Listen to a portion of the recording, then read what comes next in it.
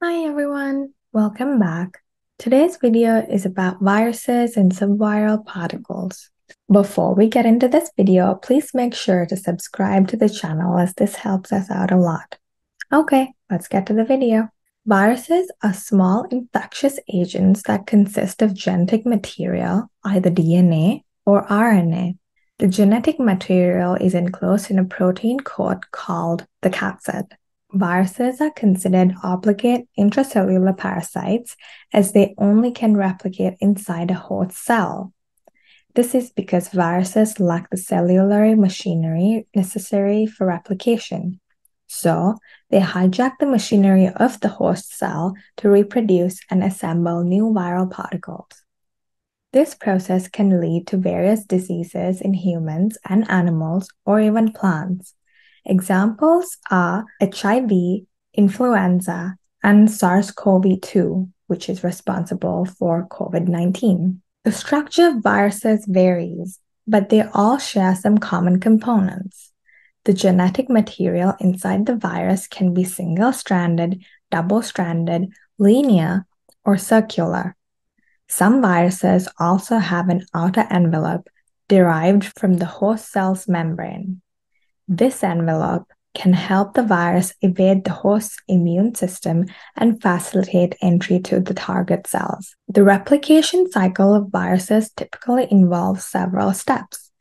These include attachment and entry into the host cell, replication of viral genetic materials, assembly of new viral particles, and release from the host cells to infect other cells.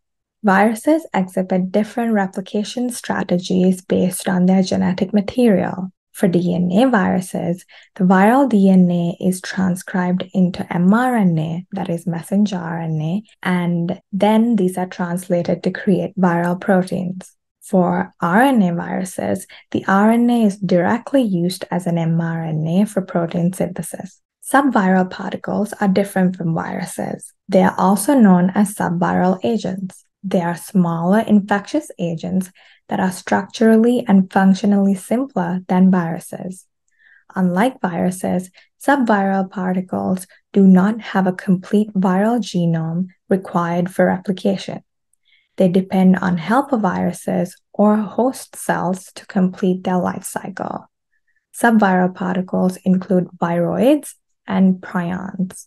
Viroids are small, circular RNA molecules that infect plants. They cause diseases by interfering with normal gene expression and protein synthesis in plant cells. Viroids can spread through infected plant materials, including seeds, cuttings, and pollen, and can lead to the reduced crop yields and economic losses in agriculture. Prions, on the other hand, are misfolded proteins associated with neurodegenerative diseases. Prion diseases such as Creutzfeldt-Jakob disease in humans and bovine spongiform encephalopathy in cows are characterized by accumulation of abnormal prion proteins in the brain.